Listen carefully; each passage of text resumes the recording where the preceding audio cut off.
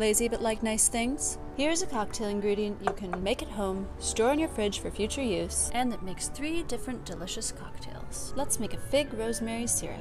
Yes, you will have to boil something, but I promise it's worth it. Start by bringing a cup of water to a boil, then stir in a cup of sugar till it dissolves. Then simmer a cup of figs for 20 minutes. 15 minutes in, add a few sprigs of rosemary. Then allow it to cool and strain out the solids. Now let's build the cocktails. We'll start with a fig rosemary old-fashioned. 2½ ounces of whiskey, ½ an ounce of your fig rosemary syrup, and 2 dashes of orange bitters. Next, a fig rosemary sour. You can use any base spirit, but I'm going with cognac. Add 2 ounces of your base spirit, an ounce of your fig rosemary syrup, and an ounce of fresh lemon juice. It has to be fresh.